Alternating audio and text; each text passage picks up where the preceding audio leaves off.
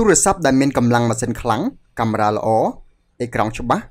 និងរូបរាងប្រណិតគឺផលិតមកលក់ក្នុងតម្លៃថ្លៃហើយពេលខ្លះយើងក៏មិនចង់ចំណាយលុយច្រើនពេកទៅលើវាដែរដូច្នេះការប្រើទូរស័ព្ទស្ទើរចំនួនបន្តិចក៏មិនអីដែរ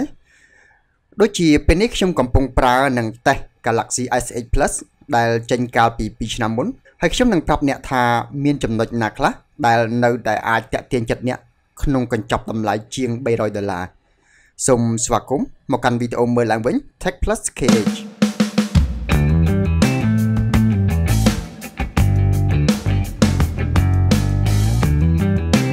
នៅពេលដែលយើងចាប់កាន់ទូរស័ព្ទដំបូងផ្នែករបស់យើងដៃរបស់យើងគឺប្រាថ្នាចង់បានទូរស័ព្ទដែលទាន់សម័យហើយទាន់សម័យមានន័យថាប្រណិតរឹងមាំភ្លឺរលោងជាដើមហើយមែនហើយ Galaxy S8 Plus ជាទូរស័ព្ទដែលបដូររូបរាងថ្មីដែលខុសពី Galaxy S7 ច្រើន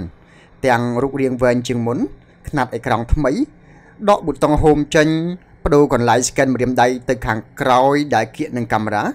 ដែលកាប់ទៅវាពិបាក scan បន្តិចហើយក៏ប៉ុន្តែ Samsung ផ្ដល់ឲ្យនៅវិធីដោះសោដ៏ងាយស្រួលផ្សេងទៀត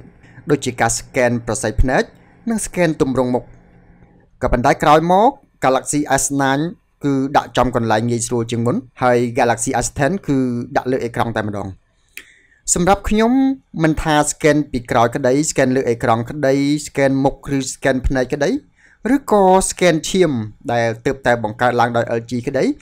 ក៏ខ្ញុំនៅតែគិតដល់រឿងពីរតែប៉ុណ្ណោះដែលទី1ថាតើវាមានសុវត្ថិភាពដែរទេហើយទី2បើមានសុវត្ថិភាពហើយតើរាល់ការ scan ម្ដងមានភាពងាយស្រួលដែរអត់ទូខ្លួនរបស់វាមានប្រព័ន្ធការពារទឹកនិងធូលីកម្រិត IP68 ដែលយើងអាចយកវាទៅងូតទឹកបានគ្មានបញ្ហាទេខ្ញុំសូមដកឃ្លាបន្តិចដើម្បីនិយាយអំពី sponsor របស់យើងគឺហាងទូរស័ព្ទសេងវុធីដែលមានលក់ទូរស័ព្ទថ្មីនិងមួយទឹកគ្រប់ model មានទីតាំងនៅក្បែរផ្សារសំណង់12ដែលខ្ញុំនឹងដាក់លេខទូរស័ព្ទនៅខាងក្រោមនេះហើយមូលហេតុដែលយើងទទួលយក sponsor គឺទី1ដោយសារខ្ញុំស្គាល់ម្ចាស់ហាងនឹងយូរដែរហើយគាត់មានភាពស្មោះត្រង់ក្នុងការរកស៊ីជំនួយនេះហើយទី2គឺដោយសារ Tech Plus KH មានផែនការក្នុងការផលិតវីដេអូច្រើននិងមានគុណភាពជាងមុនដែលយើងត្រូវការទុនធានបន្ថែមសម្រាប់ពង្រីកការងារទាំងនេះហើយយើងទាំងអស់គ្នានឹងបានជួបគ្នាញឹកញាប់ជាងនេះផងដែរនិយាយពីអេក្រង់ Galaxy S8 មានទំហំ 6.2 inch Quad HD ក្រៅដោយកញ្ចក់ Gorilla Glass 5 មាន HDR ហើយដោយសារតែវាជាប្រភេទ Super AMOLED យើងមើលវីដេអូនិងលេងហ្គេមគឺច្បាស់មែនទែនខ្ញុំនៅតែពេញចិត្តខ្លាំងទោះបីជាវាស្ទើរចំនួនបន្តិចក៏ដោយហើយបើប្រៀបធៀបជាមួយនឹងទូរស័ព្ទដែលចេញក្នុងឆ្នាំ2019យើងនៅតែគិតថាវានៅទាន់សម័យនៅឡើយខ្នាតអេក្រង់វែងនៅលើ Galaxy S8 នេះវាត្រូវជាមួយនឹងខ្នាតវីដេអូដែលភាគច្រើននៅលើ YouTube តែបើសំណាជាយើងមើលទៅឃើញនៅសល់កែមយើងអាច zoom បន្តិចដើម្បីវាបង្ហាញពេញអេក្រង់មិនត្រឹមតែរូបរាងនិងអេក្រង់ទេដែលនៅតែលេចធ្លោមុខងារមួយចំនួនទៀតដូចជា Bluetooth 5.0 ដែល Samsung បានបំពាក់មុនគេនៅលើ Galaxy S8 និង Galaxy S8 Plus ហើយក្រុមហ៊ុនខ្លះទើបតែបានបំពាក់វានៅឆ្នាំមុនតែប៉ុណ្ណោះវាជួយធ្វើការភ្ជាប់ទៅឧបករណ៍នានាលឿនមានស្ថិរភាពនៃការចាក់បទចម្រៀងបានឆ្ងាយជាងមុនឬក៏ផ្ទេរទិន្នន័យតាម Bluetooth បានលឿនជាងជំនាន់មុននិងមួយទៀតចំពោះការចាក់ចម្រៀងយើងក៏អាចប្រើរុនដោតកាសបានដោយសារ Samsung នៅតែបំពាក់រុនដោតកាសនៅលើទូរស័ព្ទរបស់ខ្លួនហើយវាប្រហែលជានឹងឡើងមានមុខបន្តទៀតនៅពេលខាងមុខនេះផ្នែកខាងក្នុងគឺបំពាក់ដោយ chip Exynos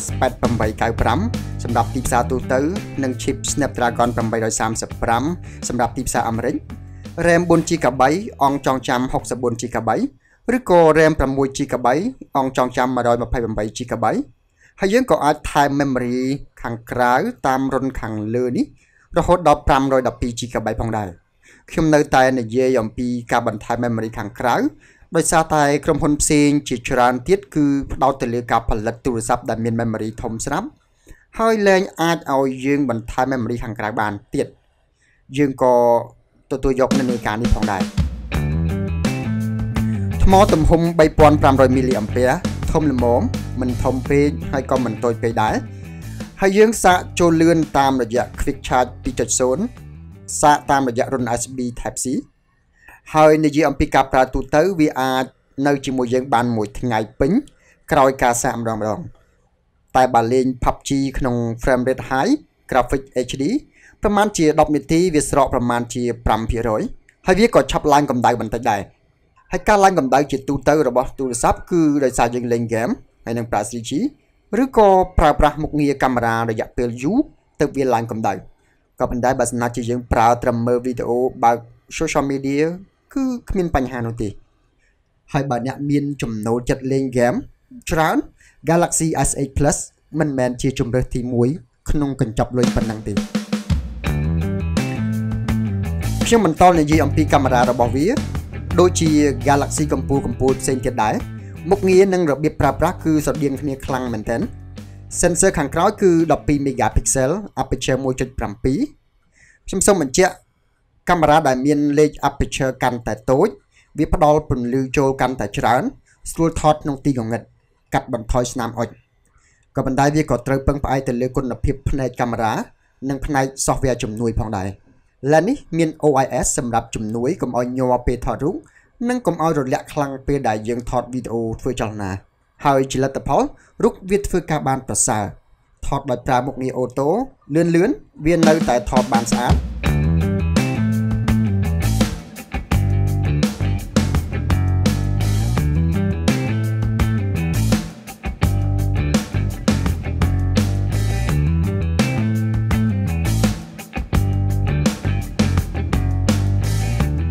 ហើយពេលយប់វាគ្មានមុខងារ Night Mode ទេតែវានៅតែថតបានគុណភាពរូបទទួលយកបានមិនអន់ពេកទេ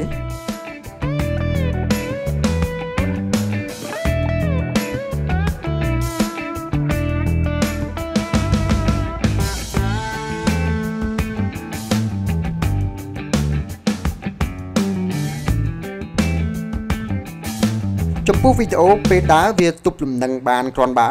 ប៉ុន្តែសាច់វីដេអូរៀងញ័របន្តិចហើយនិយាយអំពីចំណុចនេះគឺអន់ជាង iPhone ហើយចំពោះកាមេរ៉ាមុខ8 megapixel នៅតែថតបានស្អាតតោះជួយមើលទាំងអស់គ្នាពេលថត selfie យើងក៏អាចប្រើ sensor វាស់ចង្វាក់បេះដូងដើម្បីថតឬក៏ប្រើសំឡេង smile cheese capture shot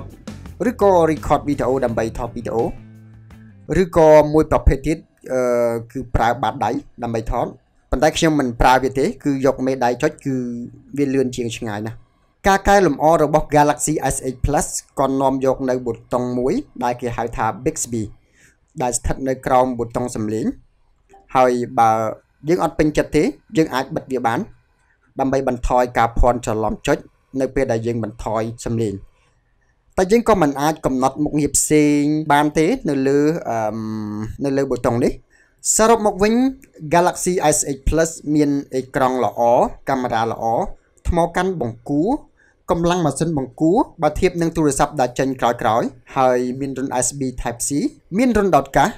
ហើយអាចបន្ថែម memory ខាងក្រៅបាន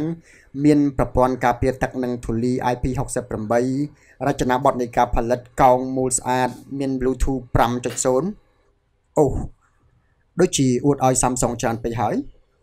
បើអ្នកទិញសម្រាប់លេងហ្គេមធ្ងន់Pocophone ឬក៏ OnePlus ប្រហែលជាអាចធ្វើល្អជាងហើយបើអ្នកស្រឡាញ់រូបភាពស្អាតដែលប្រើមុខងារអូតូ Pixel 2 XL